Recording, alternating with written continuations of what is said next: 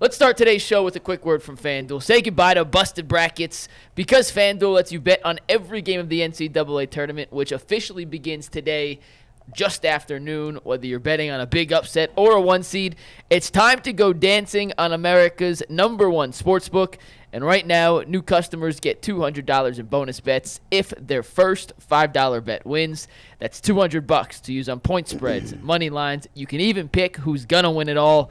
Just visit FanDuel.com/UCSS and bet on college hoops until they cut the nets down. And let's give a shout-out to SoLife for a big parlay win on the Cavs Heat game last night. SoLive turned $10 into nearly $1,200 on this same game parlay. A bunch of over-under alternate spreads on points, rebounds, three-pointers made. So shout out to SoLive for that parlay win. If you have a winning ticket, make sure you send it in to us on Twitter, and we will feature it on the show in the coming days. By the way, real quick, I was looking a little further at that draft with Mingo.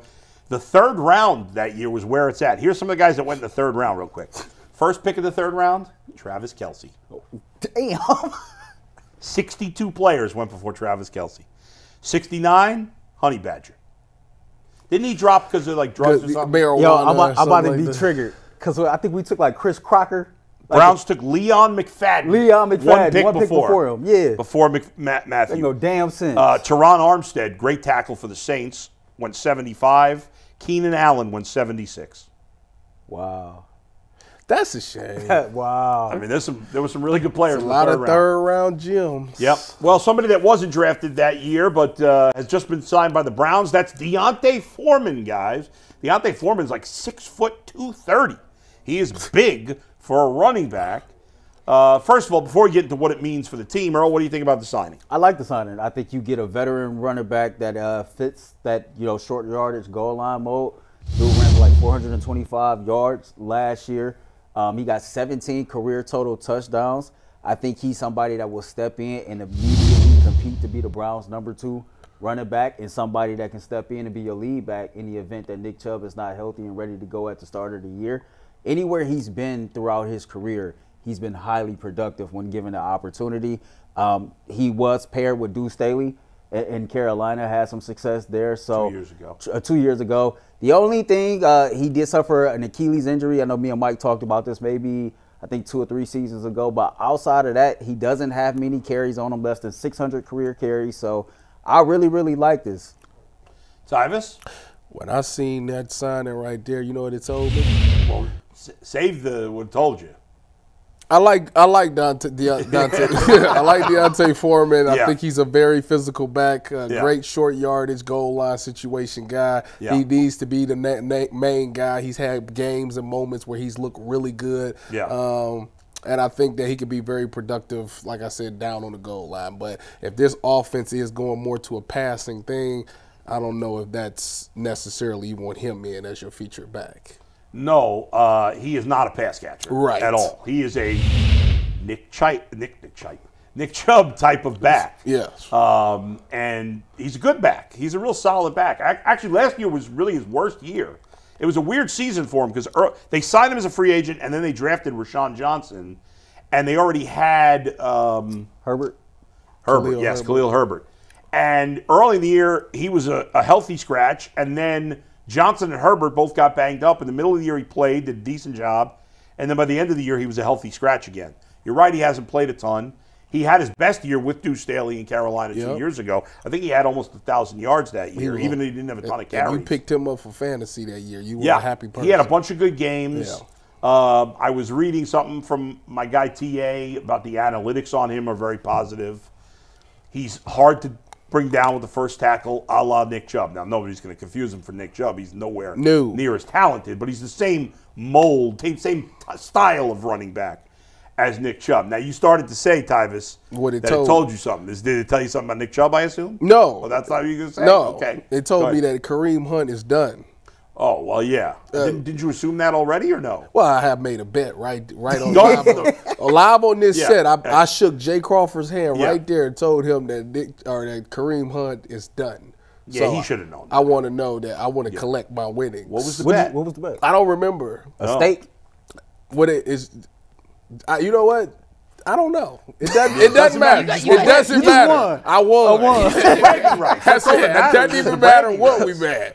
But, yeah, for the Nick Chubb thing, obviously they're a little worried that maybe he's not going to be available right at the beginning of the season. And that's very hard. I mean, listen, you tore both things in your leg. Yeah, it's going to take a while. Adrian Peterson, everybody likes to compare him to Adrian Peterson. Adrian Peterson is an outlier for this situation. Not a lot of people. Did he tear both ligaments? I don't think he did. I thought it was just his ACL. Yeah, but even more recent. Yeah, he's a freak. But exactly. I think Nick Chubb's a freak also. I agree. Yeah. But it's like it's just something. He just more freaky. Yeah. Right. All right. He's a super freak. Super freak. Exactly. Go ahead. So Nick Chubb might not be available for the beginning of the season, and you still need a guy to punch it in when you get in those short yardage goal line situations. And obviously he can do that. And you just need another change of pace. You can't just continue to go with the speed backs all the time, man. You need somebody that can wear defenses down, and he can do that. And I know Pierre Strong isn't the answer because I watched him try to go for it on the goal line. He got stoned in the game, right on the one. He tried to punch it in. They, boom, stoned him. So you definitely need that guy since Kareem Hunt ain't on the roster no more. Yeah, Pierre Strong is done. He's at this point, he's their 5th running back. Yeah. 5th? Yeah. Hold on. 1, 2, 3, 4. Nick, Jerome Hines. And Foreman. I forget about Hines. Yeah. Earl, when you heard the news of D'Onta Foreman, was there a part of you that was started to worry about Nick Chubb or no? I definitely looked at it like, okay, maybe the Browns have some concerns, and instead of trying to get ready, they make sure they are ready. Like, we talked last year a lot about having contingency plans, and I think Andrew Berry is doing his due diligence across the board to make sure I got enough players at X, Y, and Z positions just in case. This way, you don't even have to rush Nick Chubb back, right? I think that the pairing of Jerome Ford and D'Onta Foreman is much better in production, or will be much better in production than Hunt and Ford was last year. So I think that this gives you an opportunity to kind of let you just bring Nick Chubb along at its proper pace or whatever the case may be. I think this is cool. It definitely ended the end of Kareem Hunt. And when you say more production, because a lot of people are listen to that and say, well, he had all those touchdowns. Yeah. I think you mean like over the course of the field. Right. Not like we get positive yards. We know all Kareem Hunt did was score touchdowns every time he got the opportunity, but just over the course of the field. 109 carries, 425 yards. I think Jerome Ford had like 210 carries for like 813 yards. So the production yards per carry was pretty similar. Yeah. But like we all know, Kareem Hunt's yards per carry and the yards that he put forth, like it wasn't all that. So I just think this gives you another productive running back that you compare with Jerome Ford until Nick Chubb is healthy, and then it gives you a solid change of pace back that complements Nick Chubb running style when he is healthy. The first thing I guess I thought about, this is a running back for December and January. This is a good running back to have for December and January. Yeah, it'll be interesting the first thing I thought of, obviously I like the move because he's a good player. Yeah. But then the first thing I was like, they got to be concerned. Like, we haven't heard anything about Nick Chubb. For weeks before free agency, we were having so many conversations on this show about, is there a chance he'd get cut? I think we all assumed he wouldn't, but like, is there a chance? Because his cap number's big. We were talking about restructuring, new contract. There's been nothing on Nick Chubb. It's been dead silence. Now, maybe no news is good news, but I think there's a part, I'll speak just for myself. I just assumed that Nick Chubb would be fine at the beginning of the season because he's Nick Chubb. I think he's like a Greek god. Yeah. He's going to be fine. Yeah. But he's still a human. Yeah. And he had 2 ligaments torn. Yeah. Like, that is a pretty serious injury. He had to have 2 surgeries. And it happened during the season. It wasn't like it happened in training camps where it'd be a year. Yeah. So the season will have already started by the time it's a year. So it makes sense, at the very least, to sign a guy who is essentially a poor man's Nick Chubb to replace him to some degree for part of the season. And, you talk about rushing him. Now, Nick Chubb, we don't know. I don't know him personally. I've interviewed him a couple of times. But everything I know about Nick Chubb tells me he's going to want to play as soon as he can. Yeah. And he's not going to, he's going to maybe even before he should. I don't think no, I don't think they would. First of all, but don't players sometimes think they're ready before maybe they are? Yeah, Deshaun did that last year, and well, there you go. Happened. So I think that they will protect him from himself in that situation, and I think that's why this move is for that. Especially if Foreman goes out there and he's being productive. Right. I think for Chubb, the thing that worries me the most is that it's going to take a while to get back because you got to trust your knee. You got to trust that it's there. And that's hard to do. Like after being hurt and can't do anything, and now you think you're just gonna pick right back up and go back to who you were. Did you ever tear up your knee? No, okay, I didn't. Good. Thank God. Thank you. I've never had any major knee Unlike injuries. G. Bush, who's had 87 injuries. Yeah, but I've talked to a bunch of people, and they always said that it was always trusting that it was right again. Like that's the thing. That's the mental hard. hurdle, exactly. Right? Yeah, and I think that's where maybe Nick Chubb might have a little bit of that. I was gonna ask about that because you can rehab all day long, and you can go through all the drills and all the camps, but until you actually get out there in a real game, you try to hit your move, and you hit your move or get hit by somebody that's you know those hits that we look at a TV like, oh, that was a tough one. Yeah. And until you see him pop right back up, exactly. That's when I think everybody will take a collective deep breath. And on top of that, you never know, he could be scarred. Somebody, one of them DBs come run, he might curl up now. Like it Booby Miles thought he was ready to play. Yeah. He got out there and he You want to win, put Booby in. I'm about to spin. By the way, the movie way better than the TV show. That movie was great. I read the book, by the way. I read the book first, then I saw the movie. Really? It's a good book. You're such a great reader. I'm an okay reader, but read a lot. That was a really good book. You read a lot. I do, but mostly only at night. Only at night. That's one of my favorite movies, though. Great movie. Friday Night Lights. Great movie. Great Any movie. Given Sunday is my favorite football movie. Oh, no. I thought it was overrated. What? That speech at the end is great. I don't care about no speech. I don't know. I thought all the uniforms and the fields were I think for me, it was the action cameras. Like that was cool. Like it was like you literally was there. Like, so you wasn't dancing like Willie Beeman? You wasn't doing your own music? I can see booing out Who Am I? Yeah. Willie Beeman. All right, I was doing the Willie Beeman. Yeah. But I don't know. My favorite football movie of all time is Remember the Titans. Mine too. That's what everybody says. Mine too. You will be perfect in every aspect. It's a great movie, and it deserves all the awards and accolades. But I just like the action pack. Yeah. Like, even though I was reading an article, because whenever a movie is based on a real thing, like Remember the Titans, I always like to read like how true was the movie. Yeah. And apparently, Herman Boone, who's the character Denzel Washington played, was a big time asshole. Like, really, he was awful to all the kids. Like, everybody hated him. Say black or white, everybody get the same treatment around here. Well, they definitely changed that for the movie. But yeah. Like nobody hates Denzel Washington. Well, no, even when he's a bad guy, you're like, it's Denzel Washington. I can't hate him. Go ahead, Mike. So there was some scuttlebutt on Twitter last night after the Foreman signing. You like that? Yeah. Use of a new word. That this may put Jerome Ford's roster spot in jeopardy. Do you guys agree with that? That's ridiculous. That's the dumbest thing I ever heard. Whoever put that out there is an idiot. Who put that out there? There's a lot of people talking about it. That's ridiculous. Your lead back from last year, it's gonna put him in jeopardy. That doesn't even make sense. Like, so you think they carry 4 running backs? No, they carried 3 and put 1 on practice squad. Well, if they was to cut Pierre Strong, I don't think people would pick him up. No, forget Pierre Strong. When let's say Nick Chubb. Forget about Hines. So Nick Chubb could start the season on PUP, right? Okay. Right. If he starts on the PUP list, he misses the first 4 games. Let's say all 3 of those guys are healthy: Hines, Ford, and D'Onta Foreman. And then Chubb comes back. Well, Hines is the third back would be Hines, and he's your returner. Right. So. Now, special teams is what's going to keep him around. I actually believe in that case they might keep 4 running backs.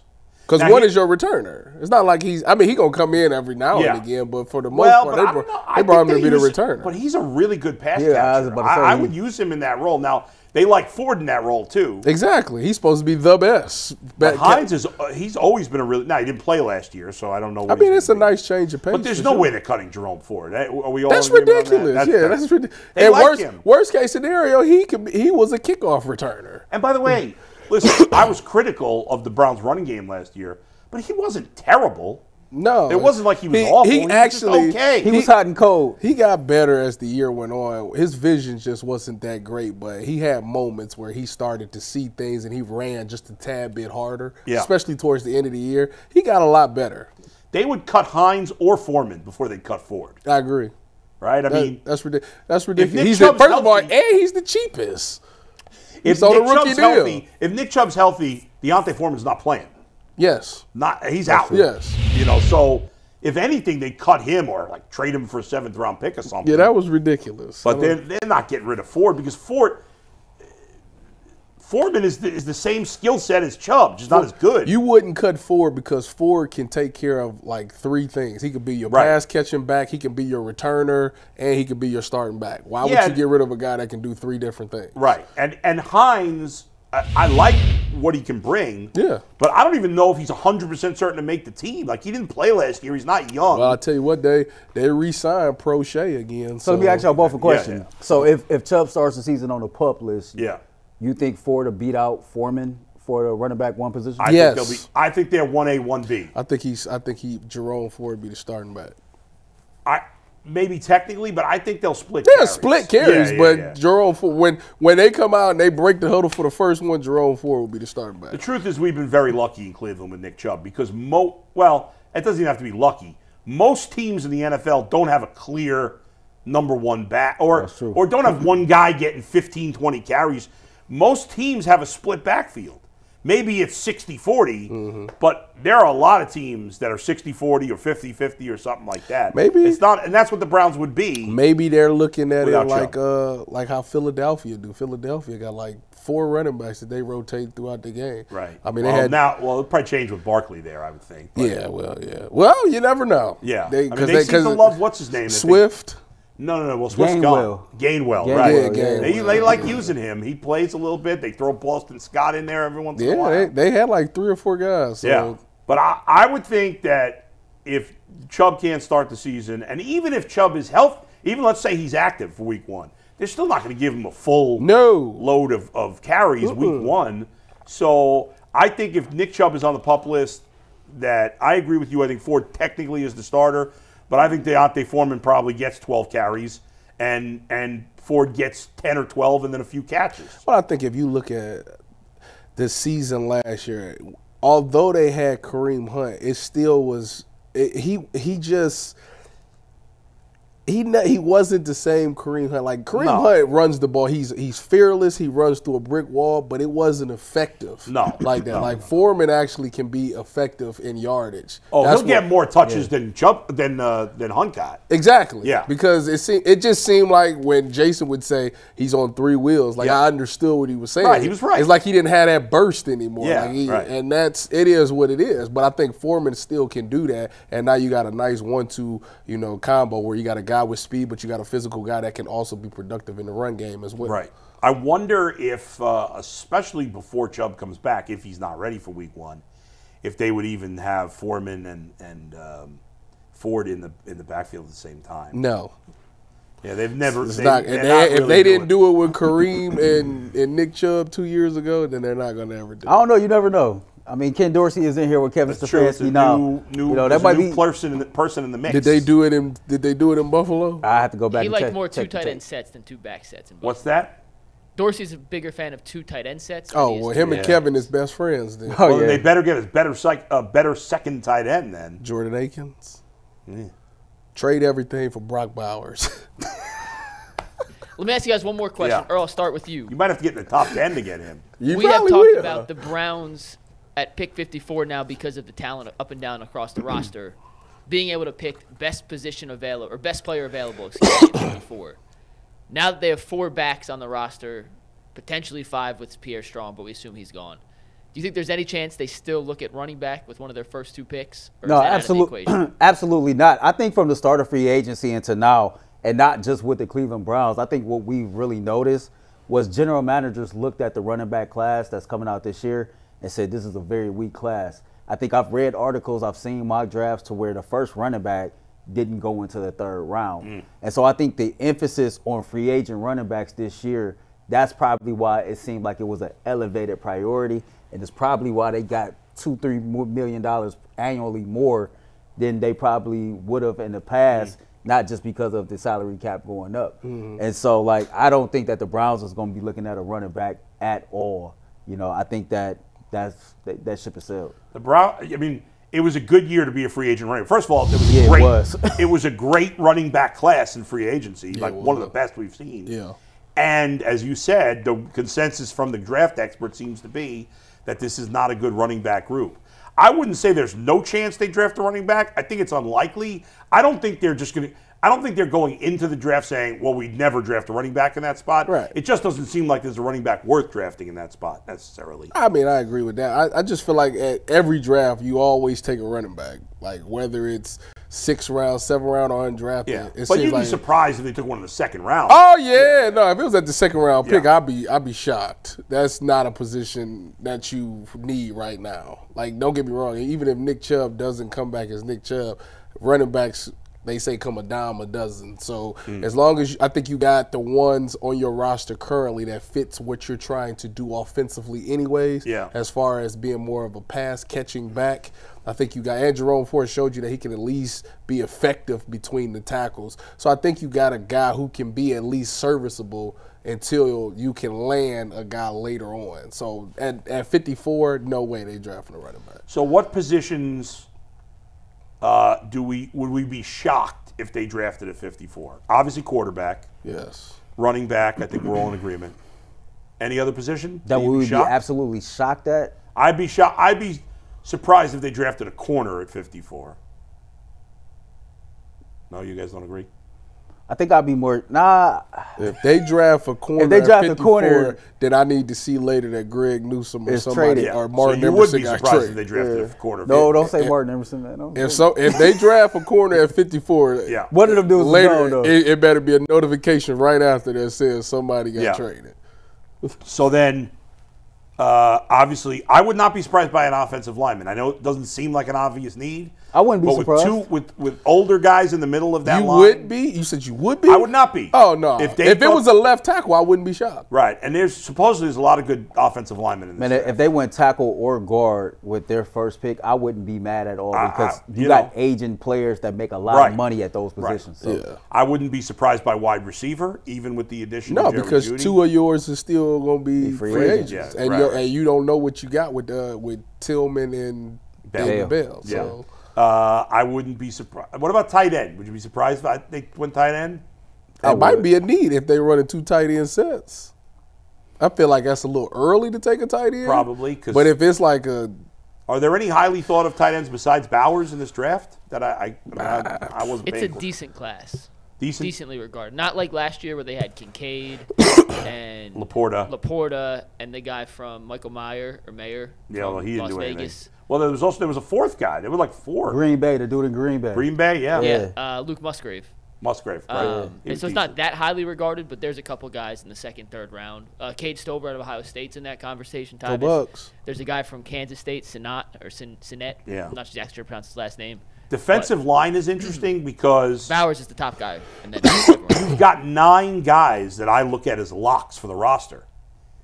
And yet, most of them are, or not most, most are older guys on short contracts. Yeah. And so, in the end, I can't be shocked because you could keep 10 defensive linemen. You could. Yeah. But you always look into. You got to find a way because your quarterback is going to take the majority of the money now. Now that he's taking a big hit. Yeah. So now you got to find impactful players on rookie deals. Absolutely. Because you can't keep affording to keep paying these big contracts. You take care of the main 3 or 4 guys that you need. Right. But now you need guys that can be impactful that's on rookie deals. You can't keep paying Zadarius this type of money. You can't, when it's time for Geno or Martin Emerson, maybe you can't afford to pay all this money. So that's why I think that it's always okay if they find a defensive end that they like or a defensive tackle that they like and they want to get them on a rookie deal that's serviceable, that can be productive. Take that. Yeah. That's what you got to do. I think one of the things that I always wanted to see the Cleveland Browns do was kind of like mirror how the Pittsburgh Steelers build out their rosters. And what I mean by that is, let's use Alex Wright, for example, right? Mm-hmm. When Alex Wright was drafted 2 years ago, this was the one pick that Kevin Stefanski, Andrew Berry said that everybody in the building was in agreement on. Mm-hmm. They felt like he was a young, raw talent, but he wasn't ready to play right away.